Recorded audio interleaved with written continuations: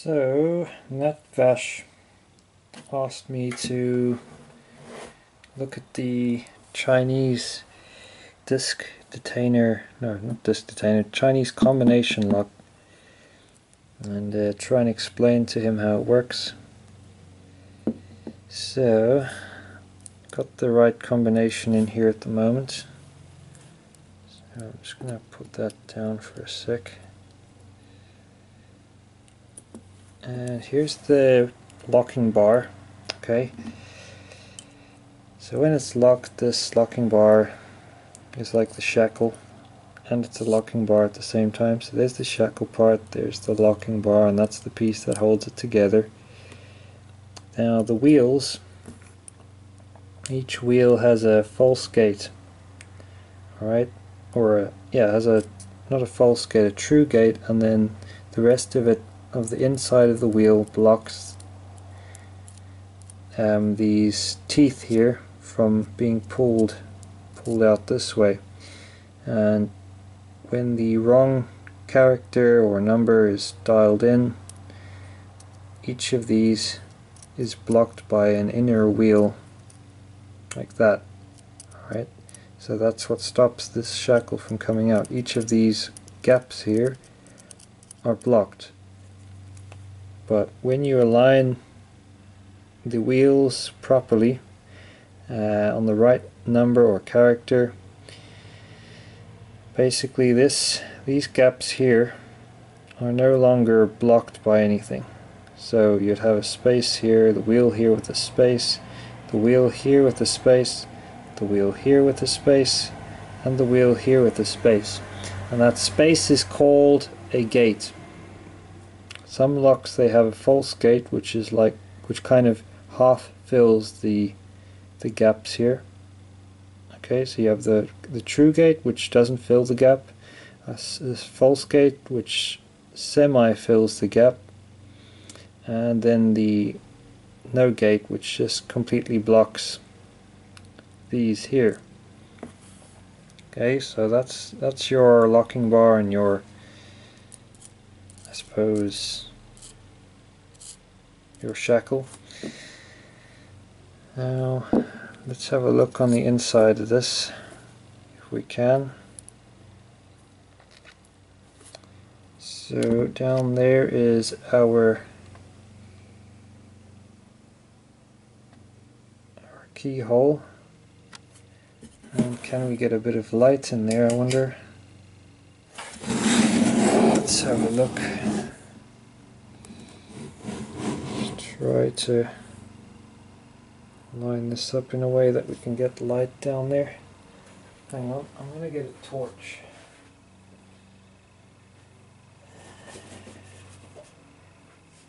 A torch might be better instead of this stupid light. So let's see now, if I shine the torch down the keyhole, can we zoom in on the lock, please? And now when you look down there, you can see the back of the keyhole. Alright, zoom in a bit more. Or is more so, can't speak, as much as we can. Come on, you stupid camera, focus.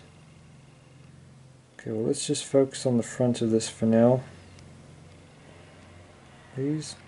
So if we have a look here, if I turn a wheel, maybe we'll see it here. You can see that gap there. There's this gap just here. Alright, now when you turn a wheel to the wrong combination, you see that gap closes. And that happens with each of these 5 wheels on this lock. When the wrong one is dialed in, that gap, i.e. this one, the true gate gap here that allows the locking bar to slide in and out, it's blocked by one of these wheels' inner wall. Okay, so there's no false gates on this, just this true gate here.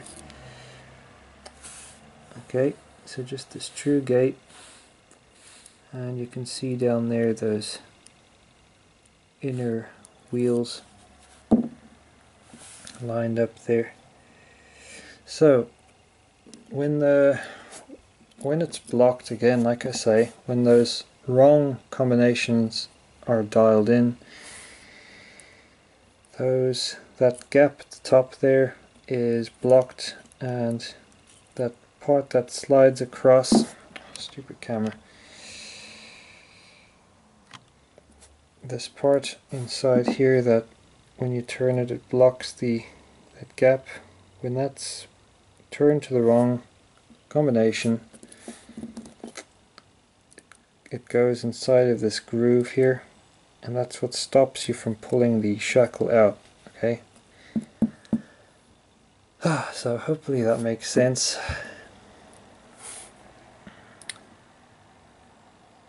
Now if I line that up to the correct combination here, I should be able to push him in.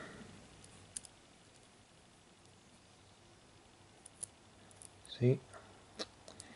So you have to line those gates up again when I'm putting the lock combination back in there. So when I align this correctly, it should allow me to push this bar all the way in, but you have to try to make sure you do it and get that bugger in there. Now I think this one here is the wrong one. Okay, so I think it's that one. And then you have to turn him till he's in the right position. And when he is in the right position, it should slide through all those gaps. Problem with this thing is its tolerances is so bad that it makes itself awkward to just put back. See, now all those gates are lined up. This bar can slide in there freely, and it can be taken out freely because those teeth are not being blocked. But if I put this in here, I'll zoom in so we can see a bit better, and I turn just, that's the right combination. And if I move just one wheel, which is not always possible on this lock because it's got crappy tolerances, but if I turn one, okay, now that gate at the very front over here is blocked by this wheel because it's on the wrong combination, and now you can see it won't open. Again, if I unblock it, so turn it the other way, it will now let it go. So I hope that makes sense to you. But all combination locks with wheels like this work on the same principle, and that is why you're able to decode these, because when you're pulling on this shackle, you can see it touches the teeth, and those teeth bind the wheels, make them stiff so that you can decode them, and then when they're in the right gate, then it'll have a tiny little bit of give, and it'll move out a tiny bit, and then you'll look for the next one that's touching the tooth on this part here, and you'd keep going until eventually you just open it.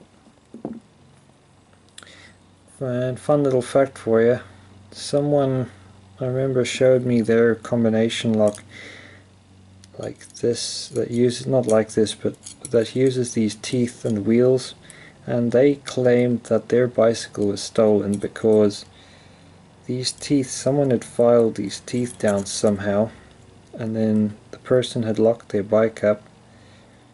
I don't know, maybe just one of the teeth at the end was still there, so all the person had to do was to rotate one wheel, and then eventually it would open. They only had to decode one.